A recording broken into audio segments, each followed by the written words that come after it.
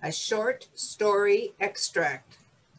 Sam squinted against the sun at the distant dust trail raked up by the car on its way up to the big house.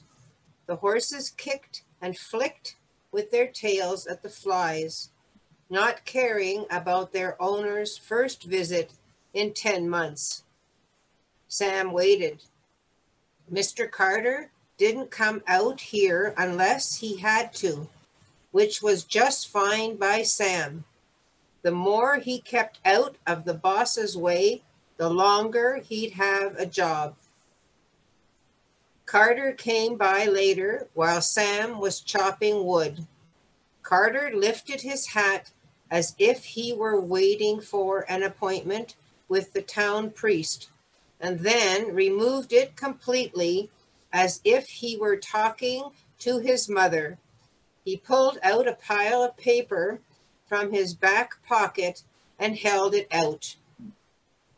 "Don't pick up your mail often, do you?" Sam took it without a glance and dropped the envelopes onto the bench. "Never," he replied, and waited for Carter to say why he was there. The fact it was Carter's house was no explanation, and they both knew it. Carter twisted his hat around and round, licking his lips and clearing his throat. "Nice work fixing those fences," he said finally. "I'll be back to the beginning soon," Sam said. It wasn't a complaint. A fence that took a year to repair meant another year's work to the man who did it well. "Don't you ever want to take a holiday?" And go where? A holiday meant being back out in the real world, a place even people like Carter traveled to escape from. Sam's escape was his reality, and he wasn't going back.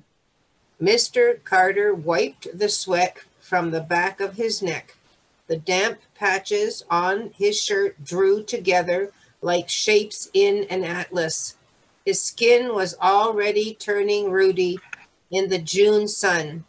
Otherwise, he had the indoor tan of a man that made money while other people did the work. "I brought my son with me on this trip. He's had some trouble at school." Mr. Carter's eyes flicked up, blinked rapidly, and then shifted back to the hat occupying his hands. "Not much trouble out here for a young boy." He attempted a laugh, but it came out like a dog's bark.